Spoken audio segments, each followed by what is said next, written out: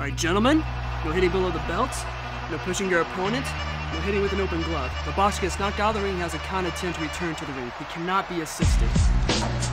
Doing this. What else can I do? Alright, for starters, Brooklyn, you can do better. Alright? Listen, time is money and that seems to be something you're not getting to do.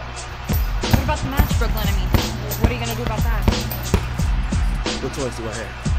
Contract signed and the match is tonight. All this is for some money. I have a problem with this.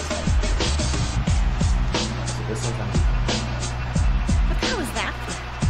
It's nothing. Don't worry about it. I got it on the road. Nathan, your hand is shaking. Oh, I'm supposed to be grateful Don't for that be now? starved, please. We got work to do. Yeah. He's up to something. So what you saying? I'm saying that I don't trust him, and if you were smart, you wouldn't either.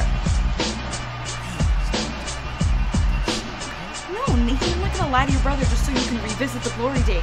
It's not gonna happen on my watch. I'm not revisiting anything. I'm still here. I never left.